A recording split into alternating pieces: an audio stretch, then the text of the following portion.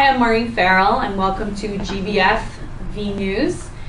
Today I'm going to be talking about our 2011 Sustainable Awards. We're pleased to announce these awards are where we recognize our partners for their outstanding achievements in implementing programs that provide commuting alternatives for their employees, thus reducing congestion and improving air quality in the region.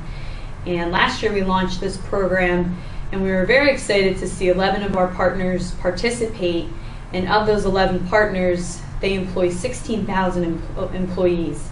So it's definitely having an impact on the region, and it's exciting to see what our partners are doing. So this year we're encouraging our partners, to those that have already applied last year, to apply again, and if you haven't, then definitely take this opportunity to see if you could qualify. There are 4 categories. We have a bronze, a silver, a gold, and a platinum. And basically at each category, there are different activities that you have to perform. So at the bronze level, one example would be you would host an expo where you provide commuting alternative information for your employees.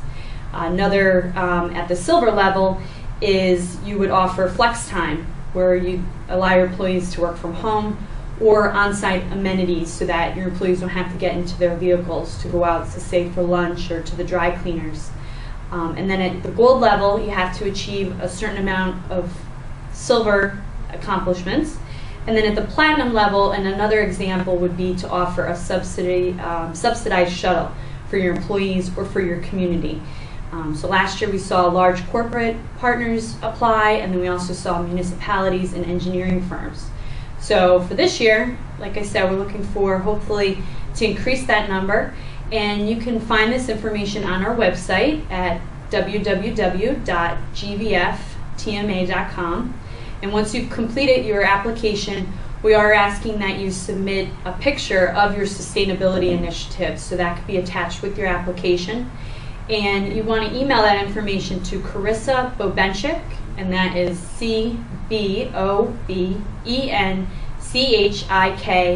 @gvftma.com.